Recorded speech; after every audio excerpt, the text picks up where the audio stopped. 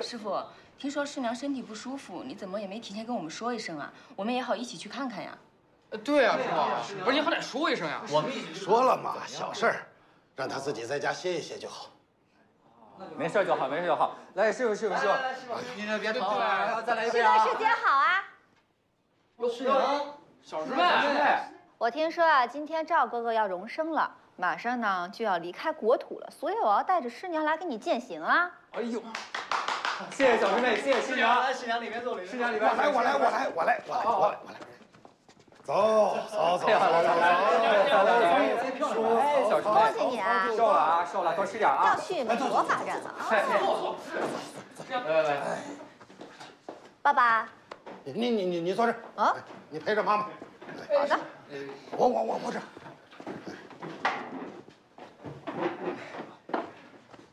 没喝多啊，不会胡言乱语。哎呀，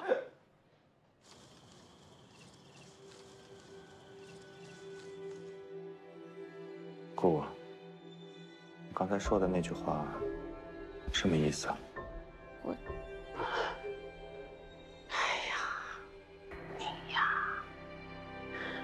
你觉得你不说能过去这关吗？你不说是不行的。也不用为难。如果你们不想说的话，就别说了。那有啥为难的？啊，该说就得说。当初不说，那是因为想到你小，我们为了保护你。现在你多大了？该知道的事情就得让你知道了。咱们说的越清楚，那光光就能把张文了解得更清楚，就知道他坏到啥程度。张文当初来要房子的时候，我不就想跟他说吗？你劝我说别说了，怕光光伤心。这可好，你自己给说吐噜嘴了。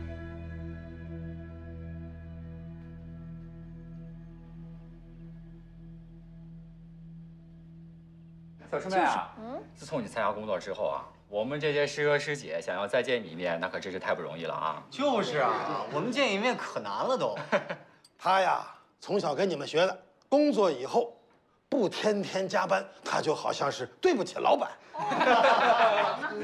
师傅师娘，这证明啊，还是您二老教导有功。小师妹要是跟咱们比起来，那可是比咱优秀太多了。那必须的，是不是啊？这说明什么呢？说明什么呀？师傅在教咱的时候，肯定是留了一手啊！啊，对呀，师傅，你得教给我们呀，师傅。就说这上述的本领啊，肯定是交给小师妹一个人了，对不对？对，你说的太对了。这个泼猴又要撒泼。哎呀，没有，不敢，师傅不敢啊。赵哥哥啊，你说的太对了。我爸在家里面呀，就是偷着教我来着。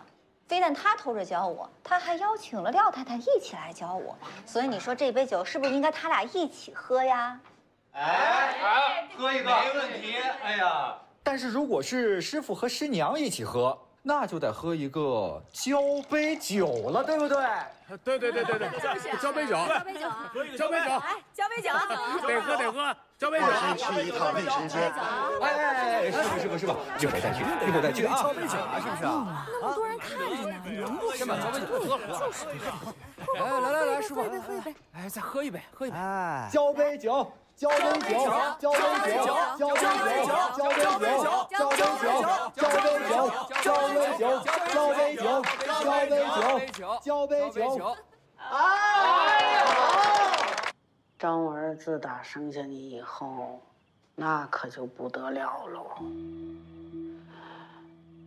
那个时候啊，他是谁都不让碰，只要碰着你，他都像被踩了电门子一样嗷乱叫。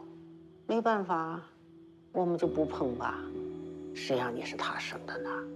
可过了一阵儿，又变啦，他都不敢看见你。啊，他把你扔到那床头，对着你直愣愣的看着，啊，你哭他也哭，你小哭他大哭，你大哭他更大声哭。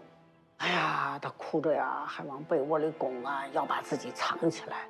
哎呦，那个时候的日子呀，不敢想，也不能想啊。慧清，你说，啊，后来就是你们娘儿俩都不能在一个屋待着，他就像怕你一样，一天天把自己关在厕所里不出来，拿纸堵上耳朵，说是怕听见你哭。他不带孩子就不带吧，我们来带。后来我就想啊，不行了，让他去上班，散散心。谁知道这一上班一散心，可就变本加厉喽。他回来就发脾气啊，那脾气发的呀，他不敢冲我，就冲着你爸。你爸那个没出息的人呐，就由着他性子发。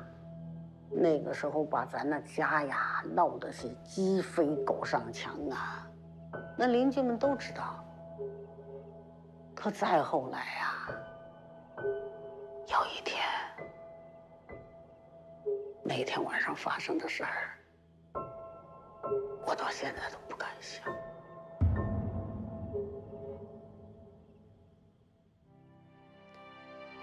想想我都肝颤。哎呀，你说吧，慧清，你说。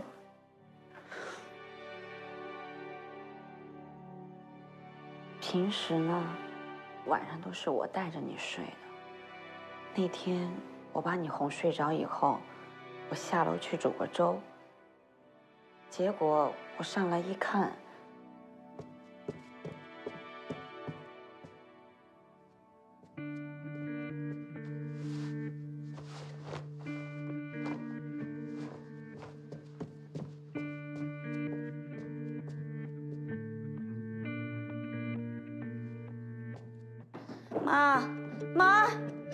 妈，哎，光光不见了，我都找半天了，张文也没在屋里。这大半夜的，他抱着孩子能去哪儿啊？回娘家啦？妈啊！张文抱着孩子要跳楼，我拉也拉不住啊！你上来看看呀！啊！张文，哎呀，你别这样！嫂子，你们轻一点，嫂子。他过来的话，哎呦，我就跳下去。张文啊，你说我们一家对你怎么着了？你要这么作践我们呢？我们好吃好喝的供着你，养着你。你们别过来！你们要过来的话，我就跳下去了。你们都别过来！你们过来的话，我就掉下去了。你给我下来！快点下来！快点下来！小啥嘛，下来说冷静点！你下来啊！下来咱们好好说啊！好不好？你别说了，好不好？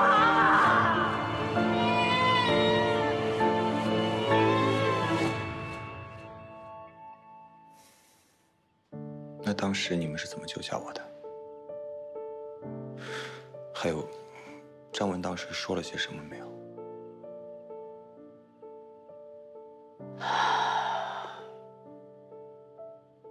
那天啊，天特别黑，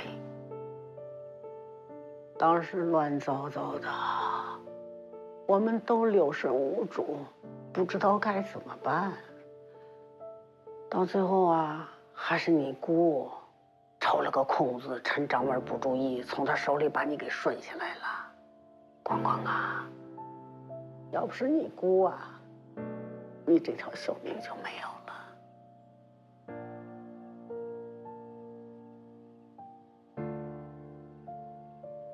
奶奶，你有没有想过，其实张文当时可能是得了某种病了呢？他有病啊？他有欺负你爸的病，是有不想要你的病。他是休完产假以后去上班的，单位也有体检，也没听说他得什么病啊。我是说，他可能有某种心理上的疾病了。对，哎呀，就是心理疾病。他心里的疾病啊，就是不想跟你爸过。奶奶，我不是这个意思。那什么个意思啊？啊？后来他又那么快结婚，又那么顺顺当当的生了个孩子，他有病！哎呦，骗鬼去吧！这件事情过去30年了，就让它过去了。我今天真的很累了，你们也早点休息吧。我不管你能过去不能过去，你得记住奶奶跟你说的，张文这个人，就是又狠又毒的坏女人，你给我记好了。我记住。光光，天太晚了，今天别走了，赶紧进屋里睡吧啊，早点休息。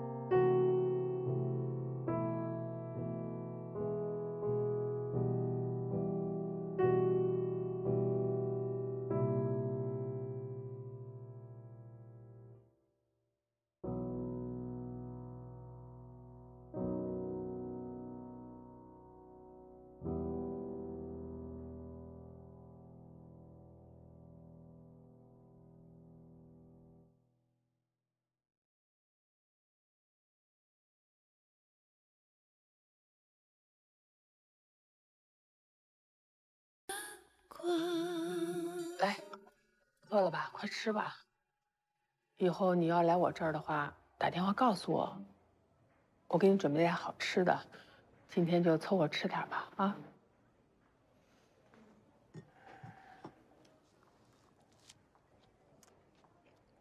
好吃吗？谢谢。你谢我什么？我谢谢你，帮我劝服了毛毛妈妈上节目。这事你不用谢我，最后你的节目不是也没有做成吗？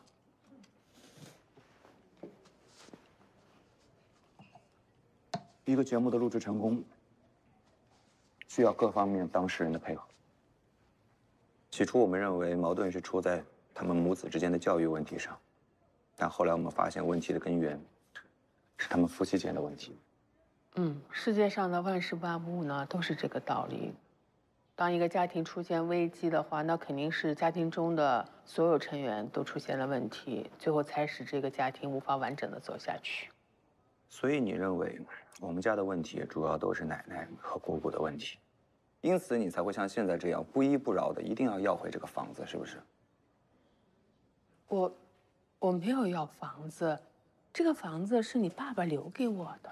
你完全可以从一开始就打官司，但是到现在为止你都没有提起诉讼，你是不是想以此方式来折磨我们这个一家人？你为什么要这么想？这30年，你之所以能在另外一个城市过着安乐的生活，安心的陪伴和教育你的另外一个儿子，那是因为有奶奶和姑姑在这边细心的照顾我。仅凭这一点，你应该对他们心存感恩之心才对。那你觉得我是欠他们的？那你觉得你自己没错吗？这件事的对与错，我看我们现在无法达到共识。但是我觉得我拿着你爸爸的遗嘱去要房子，这点我没有做错。我真的不明白你为什么非要那个房子？难道是为了你另外一个儿子吗？据我所知，他现在拿的是剑桥全额奖学金，你不需要为他的前途再考虑的。阳光，你难道到现在还不明白吗？啊，我要了房子，是要给你的，我是在为你要房子。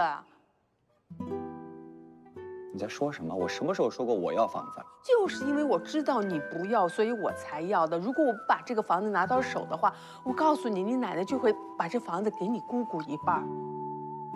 你爸爸把这个房子留给我，也是想保护你的权益吧？你姑姑她是有自己的孩子的，而且她为你受了那么多的苦，难道她什么都不图吗？别这么说我姑姑，你没资格这么说的。好，等我把房子给了你以后，你如果愿意跟你姑姑、奶奶住在一起，我不管，这是你自己的事情。但这件事情我现在必须要做下去，我觉得这也是你爸爸的心愿。我觉得你现在是不可理喻啊！我都说了我不要房子了，你还非要把那房子要过来，还非要给我，你知不知道你这么做把我的生活搞得一团糟啊？我告诉你，我不管你理不理解，我觉得我这件事情没有做错。你知道我花了多久才从这个阴影当中走出来吗？你走了30年，这当中我无数次告诉自己，我不认识你，我没有见过你，这个人在我生命当中不存在过。我一直在催眠我自己。当情况稍微好转一点的时候，你突然出现了，还用这种几乎于疯狂的方式出现。你想干嘛？你是不是想毁掉我？阳光，你永远都体会不到我一步一步的走到今天有多么的痛苦。那我是体会不到。你有一个美满的家庭，一个很爱自己的老公，一个非常爱自己的孩子，自己并且还是一个亲子教育专家，我哪能体会得到呢？我一步一步的从灰烬中走出来，真是不容易。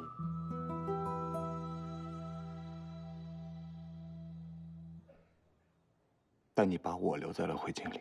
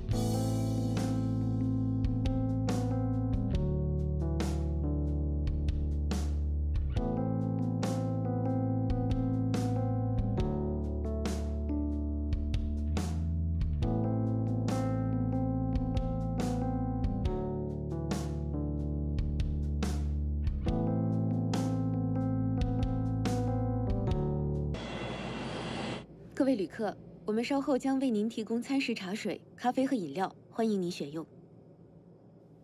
先生，请调节一下座椅靠背。您好，您好。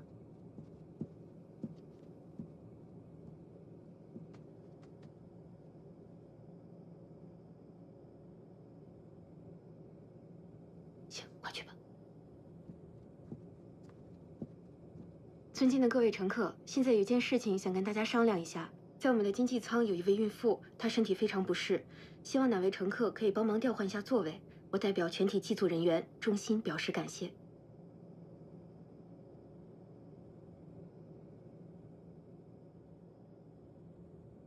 我跟他换吧。啊，那真的太感谢您了。这边请。这边请。啊，不好意思。真的太感谢您了。如果有什么需要，您随时叫我。啊，行，没事儿。志玲姐姐，我，楚阳，我们之前见过。饭店门口。徐总，你怎么知道我名字的？我专门找饭店老板打听的。我还说呢，什么时候还能再遇到你？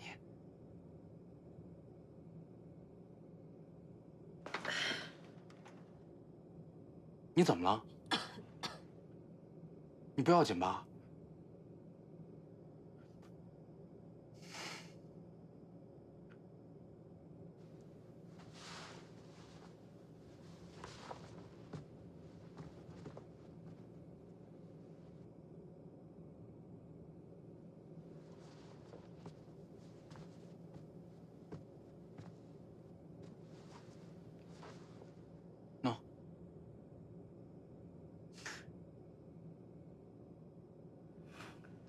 谢谢。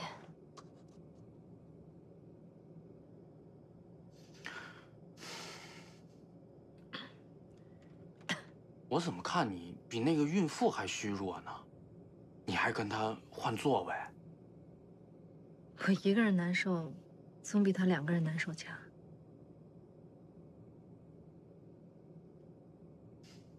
去香港干嘛呀？又去追投资人？不是。我有个技术问题，要问一下我的老师。你做区块链多久了呀？我呢，今年24，大学刚毕业。我们公司是我大3的时候成立的。本来我们公司是做加密算法的，但是跟那些老板说加密算法呢，他们听不懂，直接说区块链，他们还能听懂一些。大3就开始自己创业了，挺有想法的呀。我上学的时候啊，我爸妈给我买了套房，准备结婚用。不过让我给卖了，不是为了开公司吗？居然把自己结婚的房子都给卖了，那你爸妈知道之后，不得气爆了呀？肯定的，当时就气爆了。反正我不管，我也不理解。你说人这一辈子为什么要捆在房子上面？不舍得吃，不舍得穿，就是要供房子。你们这一代的人要是都有这样的想法的话，那房地产公司就该倒闭了。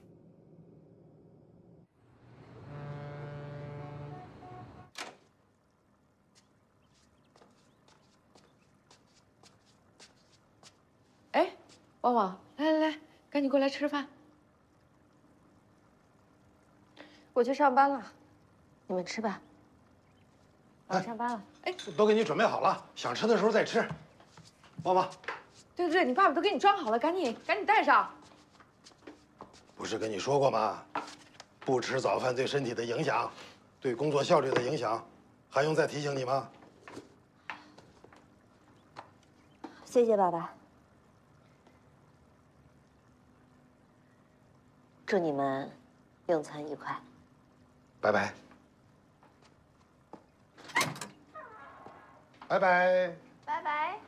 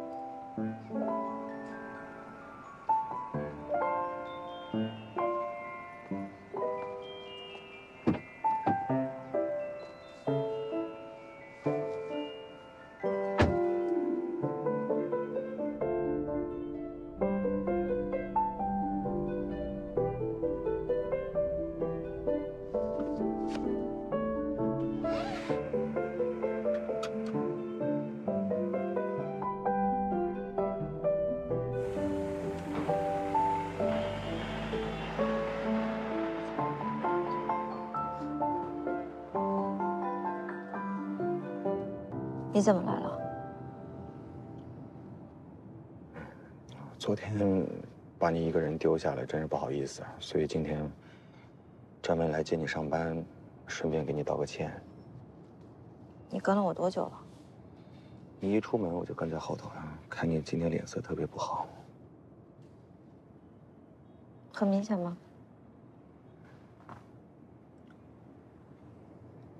没事儿，不是因为你。哦。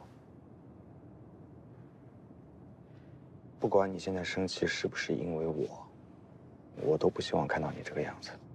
感觉你身边的空气都快凝固了，是吧？到底发生了什么事儿，咱也不敢说，咱也不敢问的。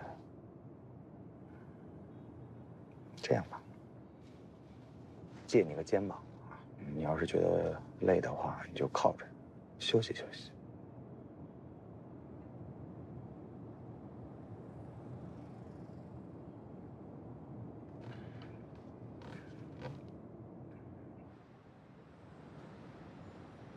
案子大概已经选好了，就等你最后定了。什么案子？原配跟老公一起找小三儿要回当初被小三儿骗走的车和房子，怎么样？紧不紧吧？你不是牛志玲一手调教出来的吗？怎么到现在一点节目意识都没有？这个案子不能做，换一个。不是，这也是调解纠纷呀。还有没有别的案子备选？头儿，是你说的，让我们选案子，我们选好了，你又不答应，太难了。哎，志玲姐是不是快回来了？今天吧，好像。那我去台长那里请罪吧，我不能让她回来就背锅。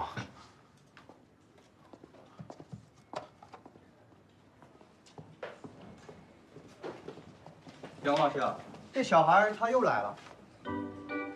阳光叔叔好，姐姐好。又逃学出来了。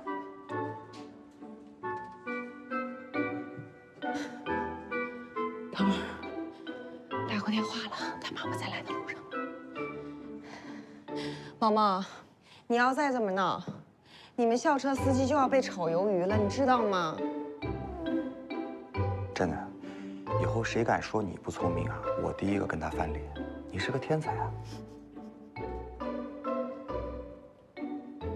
说说吧，今天又来找我干嘛呀？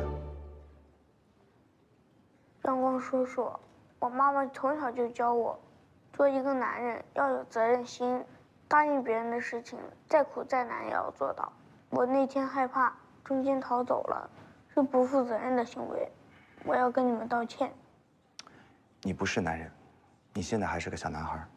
我现在是个小男孩，可我将来是男人。我妈妈说，3岁看大，小时候不学好，长大会更坏。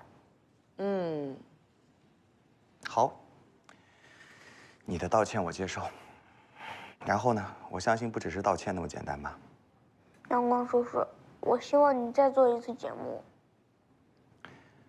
毛毛，你现在年龄还太小了，我觉得你还承受不了我们节目现场的那种氛围和那种压力。这次不是我，是我的爸爸和妈妈。昨晚爸爸回来跟妈妈吵架了，吵得很凶。后来爸爸走了，妈妈哭了一夜。我害怕，我想让他们好好说话，不要再吵架了。我昨晚听到了，他们吵架是因为我。如果我不在，他们应该就不会吵架。可我是他们的孩子，我一直在，他们就会一直吵。毛毛，毛毛，你到底要怎么样？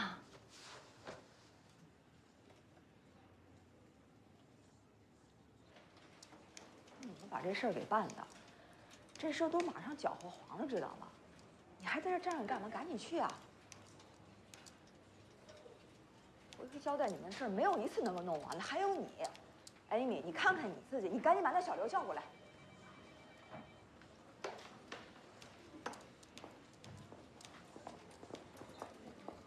你把资料打开，赶紧看看怎么回事这事儿。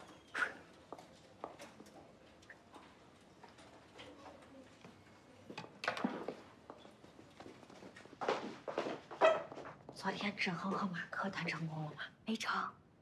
为什么呀？我听说不是志恒想拿着马克排水污染的那个事儿让他搬迁吗？怎么没成呢？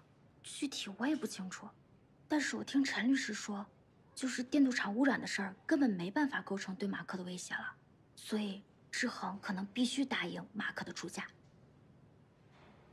这怎么回事？我也不太明白。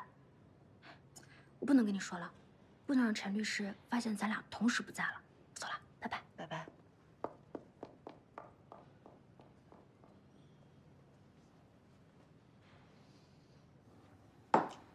你怎么了？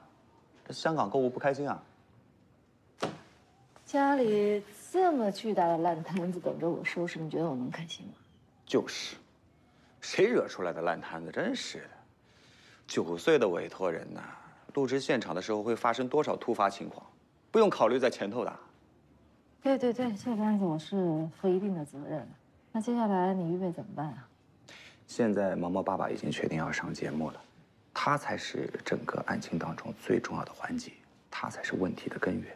他来了以后，我帮他们调解好，再配上上面录的那半期的节目，正好凑成完整的一期。那你觉得他们会配合吗？毛毛现在帮我们解决了最难的一环，他已经劝服父母过来了。等他们俩来了以后，剩下的问题就交给我了。交给你？这么自信？是的。那好，去做吧。哎，你今天状态那么不好，就别来上班了。哪有刚下飞机就来工作的？太残忍了。这时候开始心疼我了啊？是谁呀？谁让我过来的呀？电脑中毒了。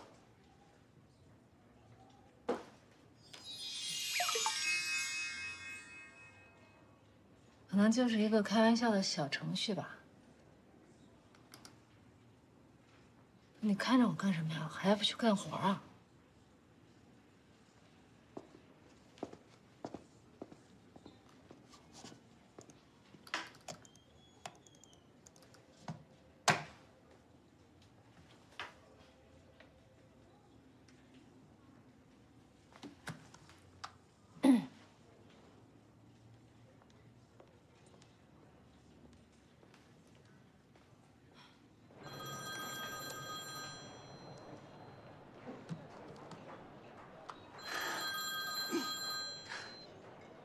喂，姐。喂，楚阳，我。你怎么回事？给我电脑里发了一个什么东西啊？我这不担心你无聊，给你做了一个小程序，哎，每个小时都会蹦出来一下啊，让你开心开心。你的意思是给我的电脑里下了一个病毒？第一，它不是病毒，它是一个开心豆。第二，我可以随时对你的电脑做任何事情。第三呢，你要习惯一个程序员对一个女孩的追求方式。我说你做事能不能别这么一惊一乍的，容易把人吓出心脏病。你习惯了就好了，好吗，姐？行了，我挂了。什么呀？是。马克提的那个条件，咱们肯定不能答应了。现在公司这个资金压力实在是太大了。银行那边一直没松口是吗？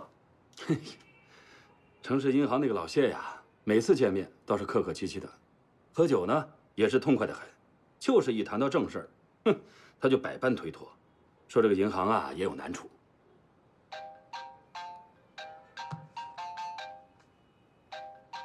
李总，我先出去了。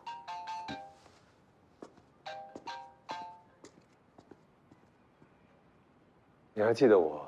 这么久不跟我联系，看来你跟小廖律师发展的挺顺利的啊！哎，我姐从香港回来了，你知道吗？哦，回来就好。不是，你这是什么态度啊？我怎么感觉你那边也怪怪的？发生什么了？那去之前也没通知我，回来也不搭理我，我能有什么态度啊？这是怎么了？亏志玲姐还说你能够掌控一切，怎么现在感觉跟打了败仗似的？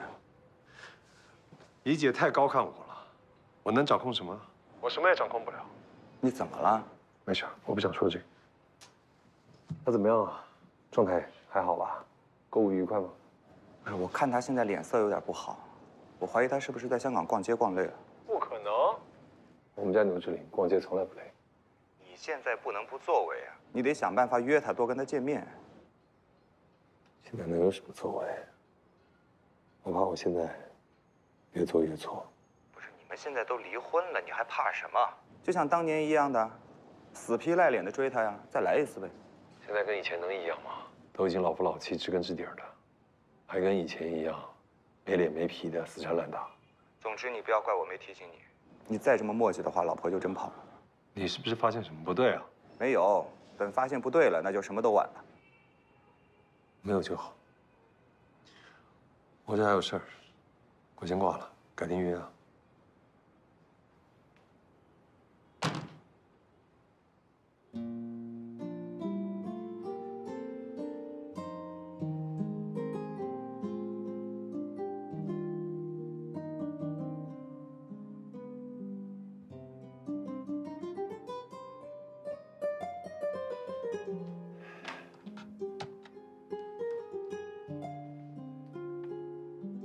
老何，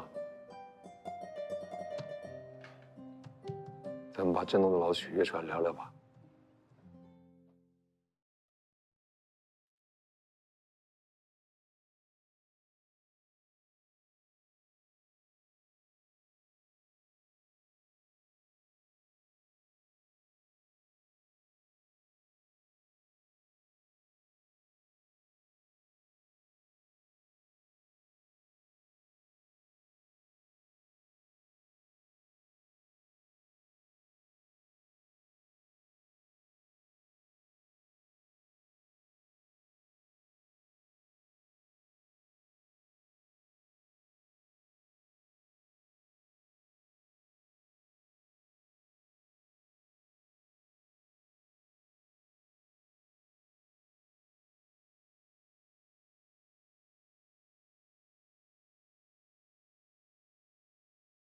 陪我去熟悉的餐厅走一趟，经过青年路口，闻见玫瑰花香。